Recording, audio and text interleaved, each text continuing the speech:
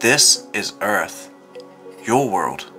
Or maybe I should be saying you are the Earth's, not the other way around. Let's face it, it did create us. But how was the Earth created? Well, it all starts with dust. Around 4.6 billion years ago, this newborn star emerges, orbited by a dust cloud called an accretion disk. At the center, gravity is pulling gases together, forming a protostar. But they pull so tightly that they ignite. This is our Sun. We're going to be focusing on the creation of Earth and how Earth will eventually be destroyed. I am John Joe, and if you're interested in these videos, then subscribe. It's free. Right now, there is no Earth here yet. In fact, the planets we know haven't even formed at this stage. But gravity will pull these dust particles into rocks, and the larger these rocks become, the more that they attract.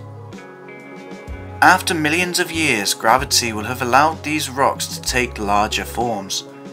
Planets, hundreds of planets at this point in time, and the surface of Earth would be exploding with a barrage of impacts.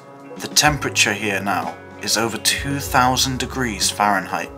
The atmosphere would only consist of carbon dioxide, nitrogen and water vapor. Survival here would be outright impossible. Without yet having a solid surface, all there is a planetary ocean of lava. So how does this planet become the Earth that we know today? Well, let's find out. Jupiter is considered a failed star, and is thought to have slowly moved inward, disrupting the orbits of many celestial objects. One of which is a small, younger planet about the size of Mars, known as Thea, which is now heading at 10 miles per second straight towards the Earth. As it approaches, gravity distorts the surface of both planets until they collide. It was once thought that this collision happened at a much further distance away, helping to create the asteroid belt. However, it is now believed the asteroids there were never once part of a planet. In this collision, both planets nearly annihilated each other, shattering Earth's crust and throwing tons of debris into orbit. This turned into Earth's rings, but after 1,000 years with gravity, the largest of the rocks grew and collected all of the rubble, clearing out Earth's rings. How do we know that this happened this far back in time? Well, the rocks from this ring joined together over time and became our moon. Currently, the moon's distance is at around 384,400 kilometers away, but at this point in history, it was only 22,500 kilometers, or 14,000 miles away. But the moon isn't the only thing different here. The sun rises in the morning and will set in only 3 hours. The entire day is only 6 hours long because the Earth is spinning much faster than it does today. At this stage, the Earth is beginning to cool down, but this is a process that will take millions of years. Although some scientists believe that water may have came earlier, it is generally believed that most of the water, if not all of it, came just under 4 billion years ago, where Earth was once again bombarded by meteors. Those left over from when the solar system formed, this shower of meteors lasted for 20 million years.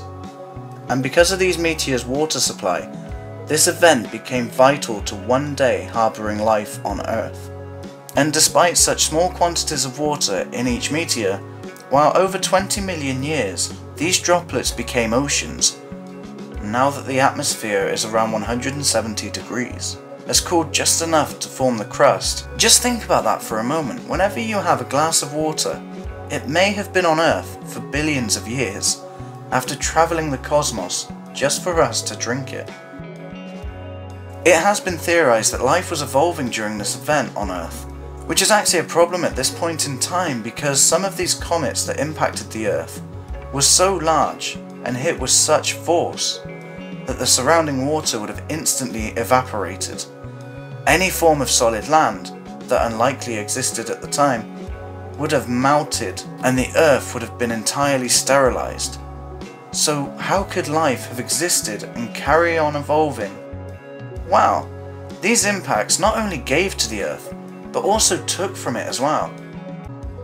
With the larger impacts, Earth rocks were sent into space carrying microbial life, only to seed the Earth again later. We have potential evidence for this in the evolution of some microbial life. The International Space Station stored some microbes on the outside, completely exposed to space and cosmic radiation, and they survived. But why? On Earth, they don't need to survive the environment of space. But I guess that's because we're thinking of now. But this early on in Earth's life, it may have been essential to be able to survive these conditions, and which also brings up the possibility of panspermia, where microscopic organisms wasn't created on Earth, but Earth was seeded by alien microbes from one of these comets that bombarded Earth so many years ago. Although the idea of panspermia has yet to be fully proven or disproven, this is not the widely accepted time of when life started on Earth. That comes a bit later. At this moment in time, whether life could have existed or not, this is still a dangerous world with megastorms unlike anything we've ever seen before. These megastorms are the result of Earth's extremely fast rotation. With the moon being so close to Earth, ocean tides run wild. It's chaos for the moment. But after about 100 million years, the moon moves further away, calming down the oceans, and the storms subside while the rotation of Earth is slowed down by the moon's influence. The oceans may have calmed down now, but beneath the water, violence ensues, with volcanoes erupting on the ocean floor, spewing out molten rock that solidifies, forming volcanic islands that rise up through the ocean. These volcanic islands eventually join together, becoming continents. Although this is starting to resemble the planet that we can recognize, the atmosphere and temperature is still very hostile to life. Don't worry too much though, as this is all about to change. The Earth becomes bombarded with meteorites again. Something may have disturbed our solar system's asteroid belt, but these meteors are carrying with them more water, and this time, as they fall into the oceans, they begin to dissolve, releasing carbon and primitive proteins like amino acids to the ocean. This is a very dark and cold place, but even down here there's something amazing about to happen.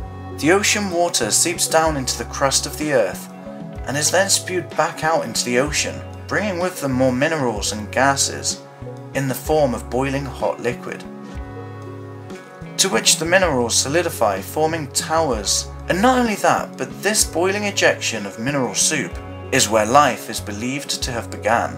No one truly knows how life was actually created in this soup, but somehow the waters here are suddenly full of microscopic single-celled bacteria. And these may very well be your oldest relatives. These single-celled bacteria ruled the Earth for hundreds of millions of years, before other forms of more complex life started to appear. In the shallower parts of the ocean, places that light can actually reach, strange-looking rocks form just under the surface of the water. But these are not rocks. They are actually colonies of living bacteria called stromatolites, which have developed a talent that we call photosynthesis. Using the sunlight with carbon dioxide and water, it creates its own food, glucose, which is a type of sugar. And this process is achieving something that we, with all of our technology, are still far from achieving. And that is terraformation of an entire planet by creating oxygen as a byproduct. In the water, the oxygen causes the traces of iron in the water to rust and fall to the floor, creating an iron-rich layer that we humans will one day utilize. But above the water, oxygen transforms the planet's atmosphere over the course of 2 billion years, which will be vital for life to evolve, becoming even more complex creatures further down the line. By this time, days have become much longer, about 16 hours all around, The Earth shines blue with volcanic islands. It seems peaceful, but it's not all as it seems. Because the heat under the Earth's surface has created cracks in the crust. These are the tectonic plates, and the heat from the core is powering them to move, taking the oceans and islands around the world. Now it seems that the Earth itself is a living organism, commanding the face of its surface to its will. The volcanic islands have crashed into each other, getting bigger with each collision, even causing mountains to raise from the ground, and the very first supercontinent is formed. It is called Rodinia, which comes from the Russian word Rodina, meaning motherland or birthplace. Days on Rodinia have become 18 hours long and the temperature is 85 degrees. But this is still just a rocky planet, and life has yet to reach the land. Unfortunately, Rodinia was never inhabited by any forms of life, and the tectonic plates were still moving. About 750 million years ago, the supercontinent Rodinia was split in half, separating further as time passed on and the ocean fills the void. The intense geological changes causes a spike in volcanic activity, releasing tons of greenhouse gases. Now, you may be thinking that the Earth is about to get incredibly hot, but you could not be further from the truth. You see, this activity created acid rain as the carbon dioxide mixed with the water, and with the many exposed rocks from the splitting of the continent, the rain was then absorbed, locking in the carbon dioxide. As the atmosphere rapidly lost much of its carbon dioxide, Earth was not able to trap enough heat from the sun, and the temperature quickly dropped to -60 degrees, becoming desolate and frozen. This period in time has been referred to as Snowball Earth because of its extreme cold, duration, as well as massive glaciers thousands of feet high. As these glaciers cross more land, the more that sunlight is reflected away from the Earth, speeding up the entire process, until another glacier arises from the opposite direction, and the North and the South Pole collide, crashing together at the equator, covering the entire planet in a sheet of ice, 10,000 feet tall. All of the light the Earth now receives is almost completely reflected back into space. It may seem this should have been the end of Earth, but there is hope. The core of the planet is still hot, and it's getting hotter, creating gases that are building up pressure beneath the ball for 15 million years. Throughout this time, volcanoes have occasionally burst through the ice, and only now, as more volcanoes erupt on the surface, things begin to change. With the surface covered up in ice, the carbon dioxide cannot be absorbed and is therefore released into the atmosphere once again. Blanketing the planet to capture the heat from the sun, temperatures now rise after 15 million years. The ice slowly starts to melt, and as it does, more volcanoes are released from the ice, and the rocky ground pushes up, causing more eruptions, increasing their effect on the ice, speeding up the process in the opposite way the ice caused to begin with. With the melting of the ice, the sun rays cause a chemical reaction with the water molecules in the ice, which creates hydrogen peroxide, an oxygen-rich chemical. This releases a massive quantity of oxygen into the atmosphere. The Earth is reborn and now a very different planet. But wait, what happened to life here? Surely those microbial life forms could not have survived 15 million years under the ice that we called Snowball Earth. While millions of years after Earth is reborn, the days are about 22 hours long, and the temperature is similar to our summer. Life is actually thriving in this perfect environment, and our ancestors have grown under the water. Those primitive single-celled organisms have evolved over all of this time.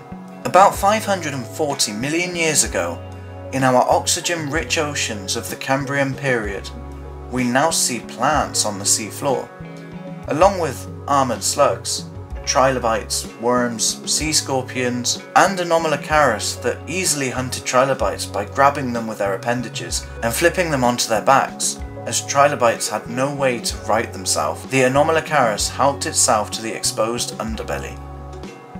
Some of these newly evolved creatures have developed a skeletal structure, one of which being this fish, a Pangea, which could have been the first vertebrate, another potential ancestor of ours. And it's because of these sorts of creatures that you have a spine that supports your body. So there is no extinction here, and life is exploding at this period, which has also been called the Cambrian explosion because of the such diverse life that we find here.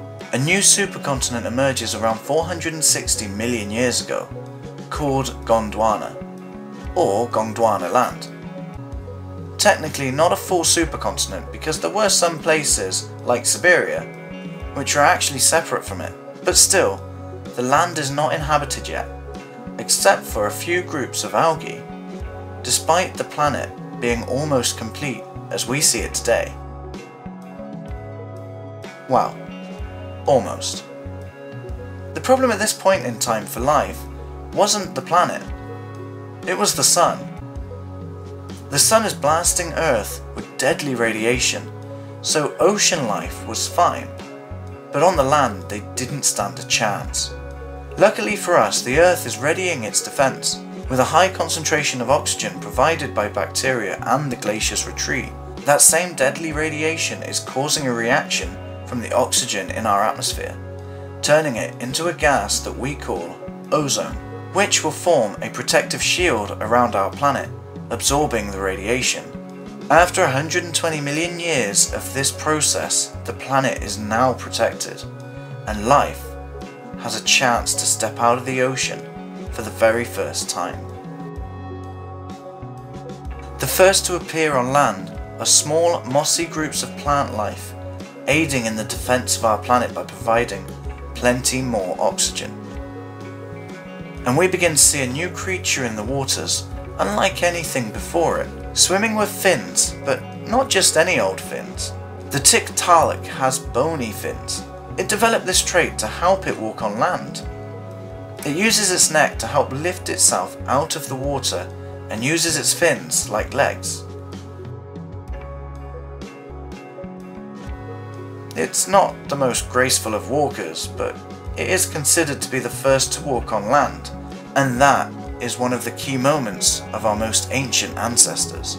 Over millions of years, this creature, and others alike, spent more and more time out of the water, because plant life was abundant on land, and the more time they spent out of the water, the more they'll adapt to life on land. Which is when four-legged vertebrates called tetrapods came to be, and from them evolved the dinosaurs, birds, mammals, and then you. Plants up until this point had reproduced with spores, requiring that they start life close to water, but now they had evolved to use seeds, a capsule containing all of the food and the water that they needed to get started, miles away from any water source, and they could survive this far out without water for years. As plants and trees spread across the land, it holds all of the water and nutrients that the unhatched baby needs. However, where there is life, there is also death. When the trees die, they fall onto the ground, and without anything like fungus or termites, they just sat there, gathering. Eventually, they get covered by rocks, and these dense layers are heated up by pressure and the Earth's core, eventually becoming sheets of coal, which is all that remains of them. We are now entering the Permian period, where those lizards we spoke about before have evolved. Scutosaurs roam in herds grazing on plants, and they've grown big with armor, but for what? This creature is the Gorgonopsid. He is the apex predator at this time, and he has some lethal weapons, and its lethal weapons are saber teeth, which it uses them to attack and then wait for its prey to get weak from blood loss. However, walking is still in need of improvement. The Gorgonopsid hasn't quite got the bone structure yet to walk properly. It kind of wobbles along. But worse than this predator, the Earth is about to attack all life. The ground heats up as pressure builds. It's a flood of basalt eruption. Plumes of lava push up through the crust, not like a volcano.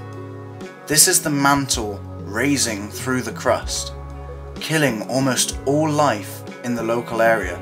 But this local event is about to set off a chain reaction known as the Great Dying, the Permian extinction. Nothing has changed yet for the rest of Gongdwana. The temperature stays at about 70 degrees, but it seems to start snowing. But this is ashes falling from the sky, which suffocates life, coming from the basalt eruption 10,000 miles away, as sulfur dioxide levels soar in the atmosphere. Then rain falls as acid, burning what is left. Now carbon dioxide levels have also been risen, increasing the global temperature, destroying almost all life on land. Life in the oceans has mostly disappeared as well. Pockets of methane stuck under ice on the sea floor are released as higher temperatures melt the ice, changing the waters to become once again hostile towards life. This methane is then released into the atmosphere, which is 20% more effective than carbon dioxide as a greenhouse gas. The waters begin to change colour to become pink with algae, the toughest to survive this new climate change. The temperature has actually risen to 105 degrees. This is an extinction event that almost sterilized the planet. More than 9 out of every 10 species on Earth was wiped out. Very few creatures survived, but those that did ate anything they could find and slept in caves or burrows. Ultimately, evolution of Earth's life took many steps back here, almost completely lifeless. Eventually, after 50 million years since the Great Dying, on the supercontinent of Pangea, which even connects the North and South Pole on one long stretch of land, temperatures begin to normalize and the land is fertile once again. Now the Earth is open for any creature to take over, and it's the dinosaurs that rule these lands, and will do so for over 100 million years. Their story begins with the Triassic period. The dinosaurs that lived during this time was trypanosaurs, which looked kinda like a chameleon, but actually unrelated. Tanystrophias, whose neck stretched out as long as its body and tail combined. And the famous Dilophosaurs, a smaller frilled-neck predator which, despite their portrayal in films, did not actually spit any form of acid at their prey. And a creature that dominated the waters was ichthyosaurs. However, are technically not dinosaurs, they are aquatic reptiles. All of these creatures must have evolved from the reptiles that somehow survived the Permian extinction. However, their luck hasn't changed yet. The Earth's crust is still stretching, making it thinner and weaker at certain locations, releasing lava onto the land. The Earth's tectonic plates are moving again, breaking up Pangea. Oceans flourish, but fish died naturally, building up layers we find in the ground today as oil. And almost all of our oil was created this way. 180 million years ago, North America is still moving away from the European plate, travelling at the same rate our fingernails grow. Eventually breaking away from Africa, an ocean fills the land between them, and the crust itself splits, which heats up the water as lava spills through, creating mountains and a new ocean floor. Ichthyosaurs have been successful during this period, being a very agile and fast predator. But for them, things change when they stop being the hunter and start becoming hunted. Reptiles are not the only things living in this ever-changing, chaotic world. A small shrew-like mammal has been surviving in the shadow of the dinosaurs for over 100 million years already.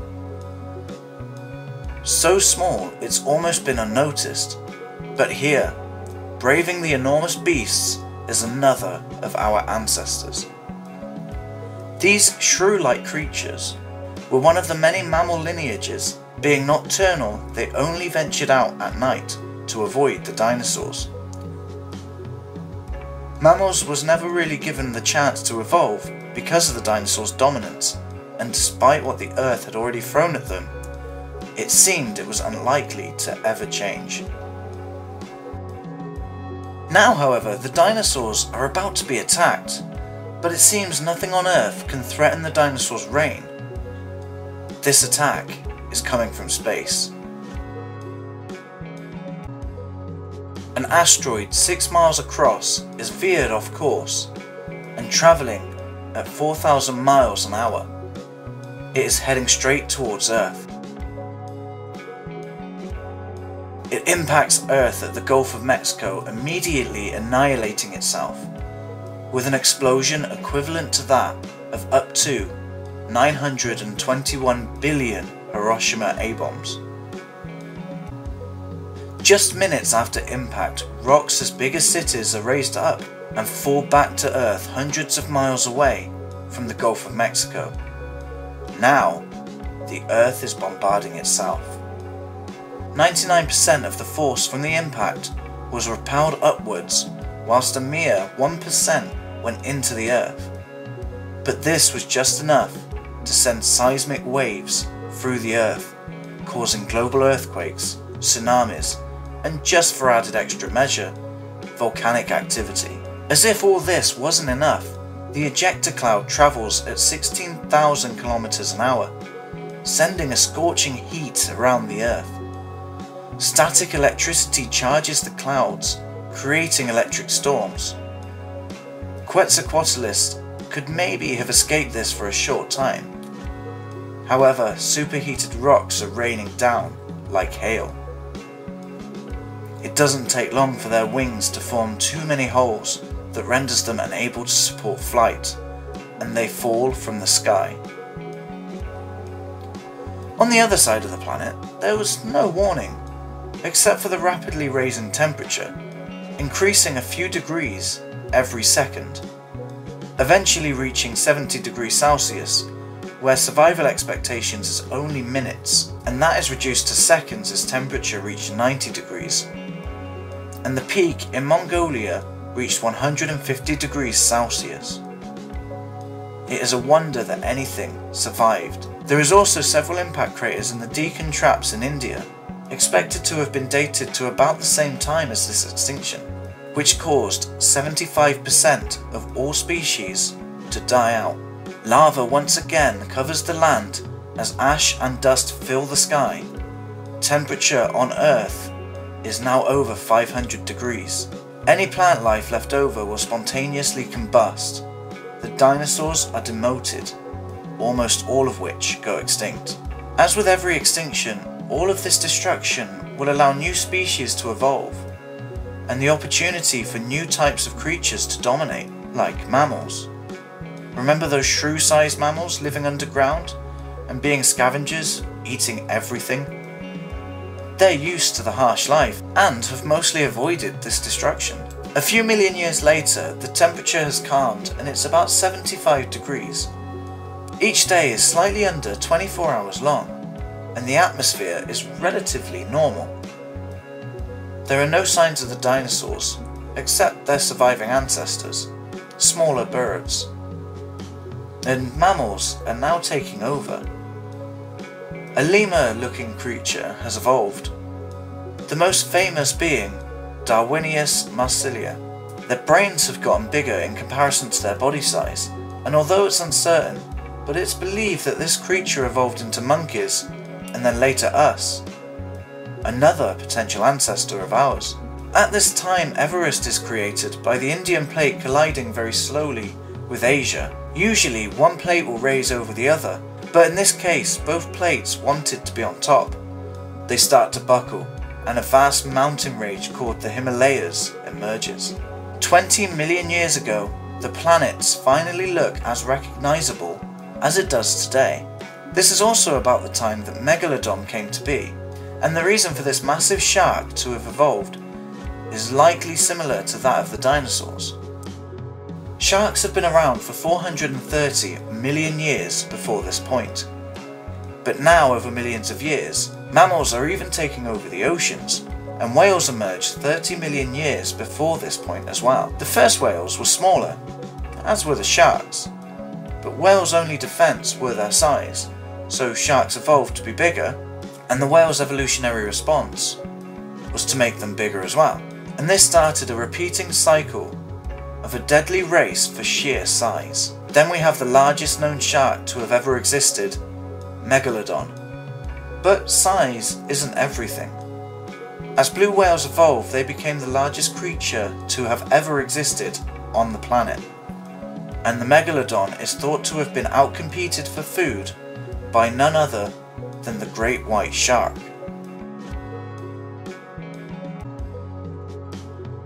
Humans are thought to have originated in Africa as primates.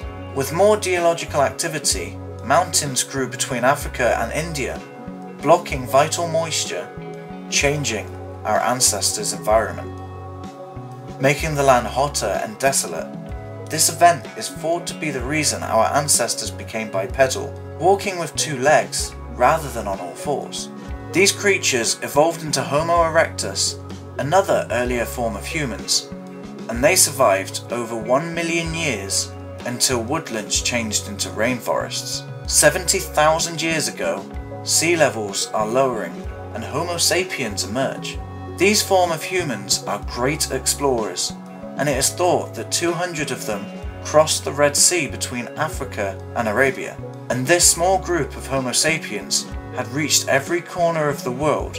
And with this group of Homo sapiens, every corner of the world was colonized by their descendants. However, Earth hasn't settled just yet. Just as Homo sapiens reach Europe, they find that it's getting colder in the middle of summer.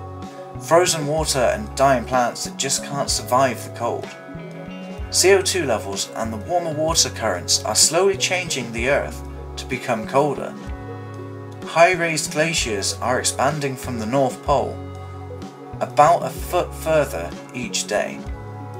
Neanderthals are considered to be our closest relatives, spreading out from Europe to Central Asia, and are thought to have been brutish and not intelligent. But this couldn't have been further from the truth. Nowadays it is believed that they made musical instruments and tools, and were the first to do so out of bone. They were also the first to bury their dead with adorned grave sites, and even had their own language. They survived during the Ice Age, and they adapted to have their bodies shorter due to their ribs being closer to their pelvic bone and broader chests, which allowed them to maintain and store more body heat. So Neanderthals were better suited to the harsher climates of the Ice Age than Homo sapiens. So why were they the ones to go extinct here? While it was believed that we, Homo sapiens, outcompeted them and outright killed them till their extinction. But again, we're not seeing the full picture here, because now it seems it was more peaceful, as both species co-inhabited and even bred together. With so few Neanderthals compared to Homo sapiens, many did die out, maybe in fights and outcompeted, but more likely on a clan-to-clan basis, comprising of both species. Eventually, Neanderthals' numbers simply decreased too far, with a small gene pool merging with Homo sapiens' gene pool. Even now, our DNA shows that European and Asian people still have a 1 or 2% level of Neanderthal genes on average. Imagine if they didn't go extinct. It's quite possible that we would have two dominant species on Earth, both being technologically advanced. But don't worry too much about the Ice Age. This isn't going to become another Snowball Earth, otherwise you wouldn't be sat there watching me talk about it.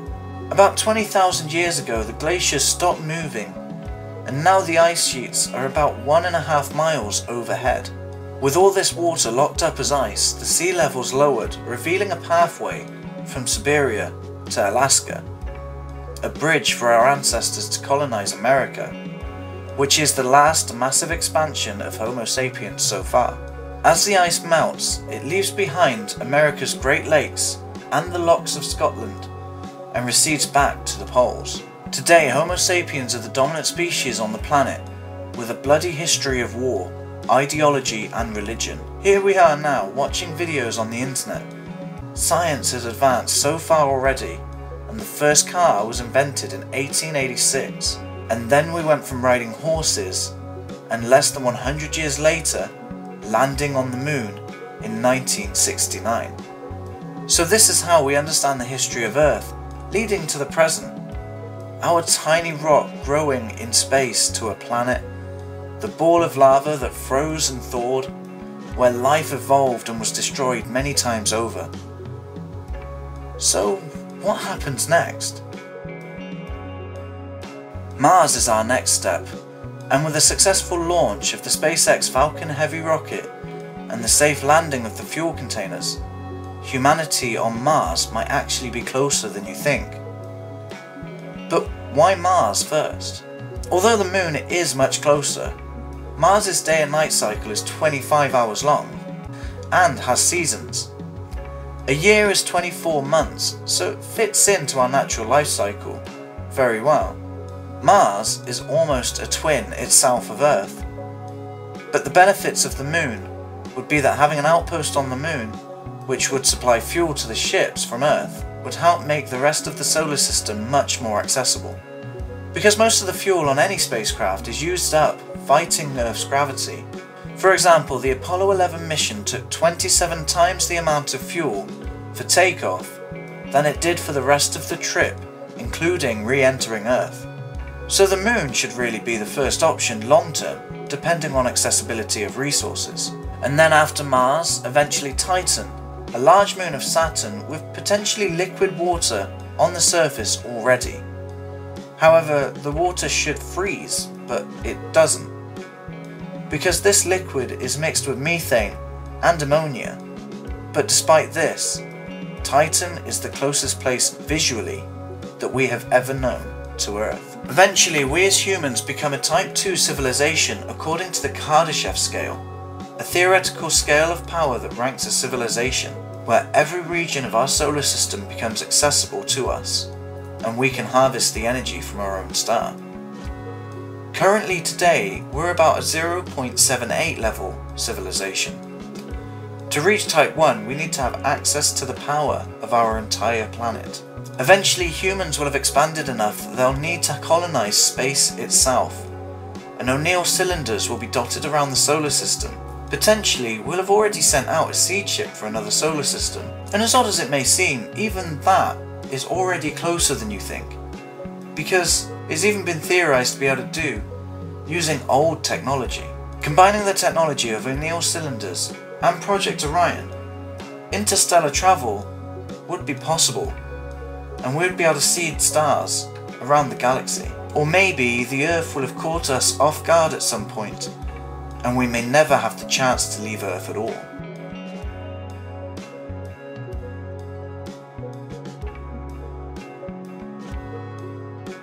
But will we just expand to the edges of our ability, only to then again find another way to expand further? Or will we be stopped in our tracks by a powerful ancient race of aliens? Which is a strange point to raise here. Will we even find alien life out there?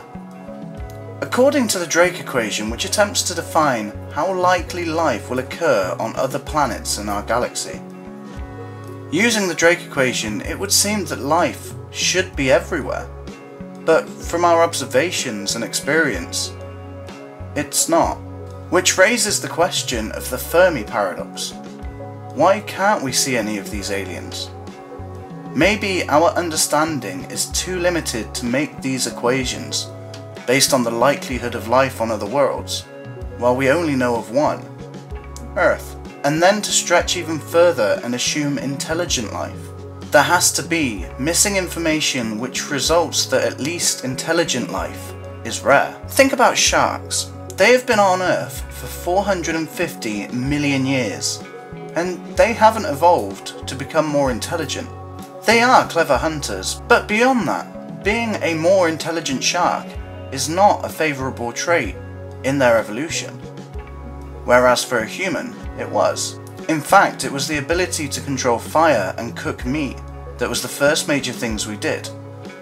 More meat was a start, but then cooking meat gave our brains the ability to increase in size and have that evolutionary boost which became favourable. Admittedly, nowadays, that can be questionable, but who knows where humans will end up. It is quite possible that we, humans, are the most advanced race in the universe, or at least our own galaxy. If instead of looking at how old the universe is, we just remember how young it actually is. The universe is estimated to end in anywhere between 5 billion years to a Google years, which is 10 to the 100th power. As shown, that's 10 with 100 zeros following it. Now, I'm a bit of an optimist, so I'm going to say that we have a very long time left with our universe. And comparing those numbers with 13.8 billion years, the chances are we are still a newly born universe in comparison to the possibilities. So, with the lack of evidence that anyone else is calling out to us, there must be a chance that we are the only life forms that look into space, thinking that somewhere, someone is looking back. Because at some point in time, someone would have had to have been the first, and therefore no one was looking back at them. Maybe this explains the Fermi paradox. One thing we do know is that if we manage to leave Earth, eventually there will at some point be no one left on Earth at all. Even the moon will have gone off on its own adventure, leaving the Earth's gravitational influence. In 20,000 years, the Chernobyl disaster will have cleaned itself up naturally, unless maybe we'd have had the technology to clean it up ourselves before that time. In 50,000 years, this is when we would have to change our clocks to be 1 second longer, because of the moon's pull affecting our spin, which has a dramatic effect, which we have seen throughout this video. In 100,000 years, our solar system would have travelled far enough around the galaxy that the night sky would look vastly different and constellations would not be recognisable. But by this time, Mars could be terraformed, and we could potentially see Earth in the night sky with the naked eye. 500,000 years from now, the chances of getting struck by a large asteroid are starting to get higher.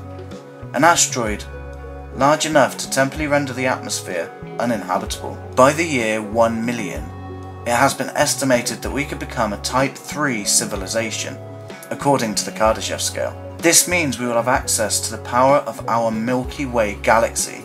That is, if humanity survives this long. But if we do, our chances of extinction drops dramatically, as we would need a galactic scale extinction event. However, humans, although might not go extinct, Homo sapiens might. Due to evolution, whether natural or artificially occurring, humans may evolve to a new form. Homo nova, if you like. Mars's moon, Phobos. Unlike ours, which is moving away from the Earth, Phobos is getting closer, and in 50 million years, it is expected to crash into the surface, which, if terraformed and colonized, could be a problem.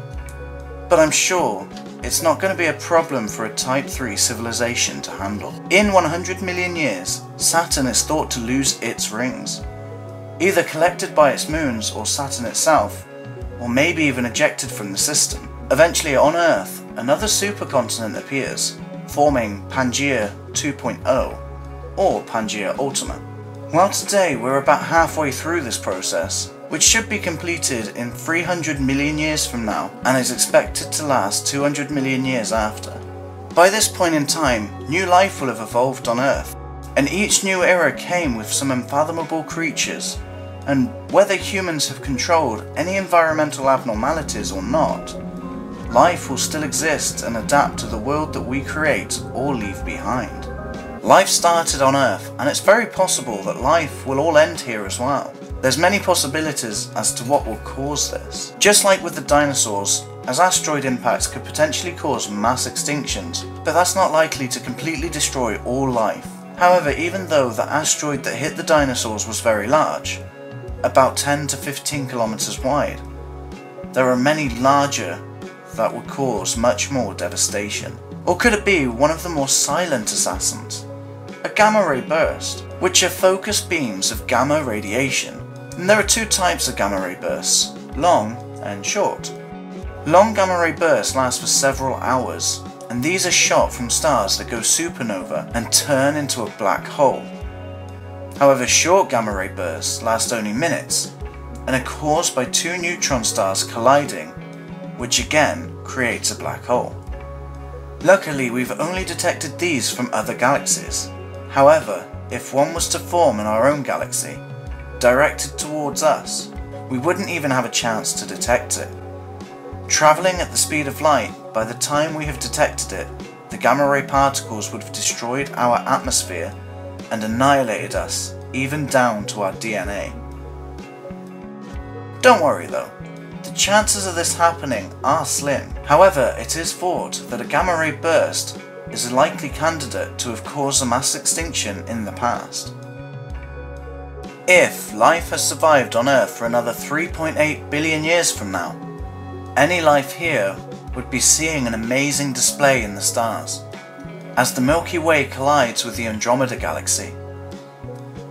And despite the incredible amount of stars and planets in both galaxies, with the space between them, the chances that anything would collide with Earth is unlikely. But it is possible that the gravitational forces of these stars or planets would affect our planet, potentially shooting it out of our solar system, or disrupting our solar system's orbit so much that Earth becomes the target of anything currently in our solar system, like Jupiter, or even a rogue planet which could pass through our system even before this event, which would have a similar effect. If Earth has survived all of this, it won't last forever, so how does Earth finally get taken out? In 800 million years, photosynthesis will stop functioning as CO2 levels are reduced, which means that oxygen is not being replaced. And you may be thinking about plants here, so we should be safe with the bacteria that I mentioned at the beginning. But like I mentioned, they too use photosynthesis. No CO2 means no oxygen, which means multicellular life would die out here. And that would be the end for us, at least without supported living conditions like habitats or spacesuits. But not for the end of our Earth just yet. Its fate is still set though, as the Sun has been very busy, actively supporting life on Earth for billions of years, but now it is running out of fuel. Its core is starting to collapse, but this is happening on the inside. The surface is actually expanding. So much so that Mercury is engulfed, eventually taking Venus as well, and maybe reaching the Earth that could be swallowed by the Sun. This process will happen over a long time and will also give more opportunity, because as the Sun expands, so does the habitable zone, and Mars will be much more habitable than Earth, although its time there will be much shorter than Earth's was. Jupiter's icy moons may potentially become more habitable as time goes on as well, but ultimately the Sun is preparing to explode. This is estimated to happen in about 7.5 billion years from now, destroying any celestial objects that are left. What once made our Sun, Earth, and all the celestial objects in our solar system are now spreading out into the universe once again, joining other solar systems, and maybe what once made Earth will again create a place that will one day harbour life once again. A cycle of death and rebirth of stars and planets. But as odd as it may seem, there is potentially no end to Earth, as its ashes are scattered across the stars. Our tiny planet has already been through such a journey while creating and protecting something even smaller, us.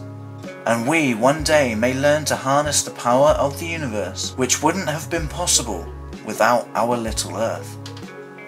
So let's stop killing each other and look after it, because the journey has only just begun. From our humble beginnings, we will leave Earth behind to find new homes, other beings, and while Earth is ultimately consumed, it will always be our first home.